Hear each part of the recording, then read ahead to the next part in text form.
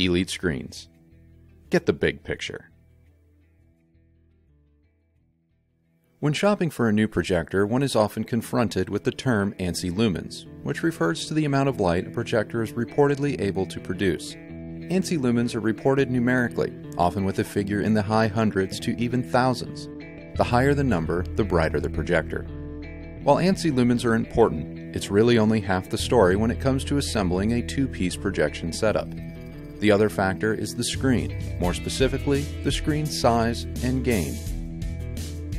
Before we go any further, it's important to note that SMPTE, the Society of Motion Pictures and Television Engineers, has developed a standard for the amount of light necessary for proper cinematic playback in a darkened room, be it in a commercial cinema or your home.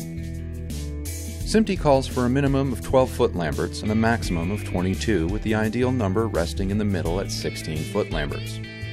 In ambient light conditions, for example a living room, the number of Foot Lamberts required for a proper cinematic experience rises to around 50 Foot Lamberts. We need more light to overcome the effects of the ambient light in the room in order to avoid a washed-out image.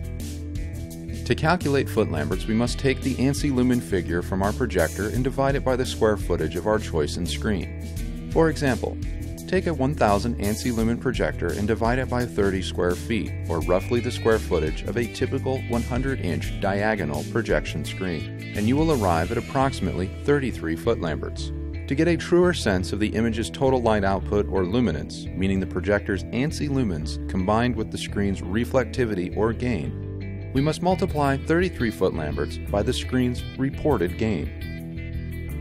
Typical matte white screens have a gain of anywhere between 1.0 and 1.4, whereas gray screens or negative gain screens can have a gain ranging from 0.5 to 0.9. Ambient light rejecting screens are a little different, for they often sport a grayish color but can possess positive gain in some cases, sometimes as high as 1.8. For simplicity's sake, here is a table showing how gain affects image luminance for a variety of screen sizes, all using a projector possessing 1000 ANSI lumens. From this simple chart, we can see that a 1000 ANSI lumen projector projecting onto a 100-inch screen with a gain of 0.5 to 1.0 will have sufficient to more than sufficient brightness for viewing in a darkened environment. However, one must step up to a positive gain screen with a gain of 1.5 if they wish to use this same projector in ambient light conditions and still retain a cinematic quality presentation. As you can see, a true cinematic experience, one that is bright with solid contrast, falls on the shoulders of your projector as much as it does the screen itself.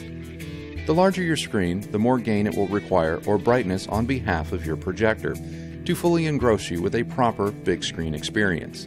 Toss in ambient light and even more brightness and or gain will be required. Thankfully, there is no shortage of bright projectors on the market today, not to mention a wide variety of projection screen surfaces for virtually every occasion and environment. Elite Screens. Get the big picture.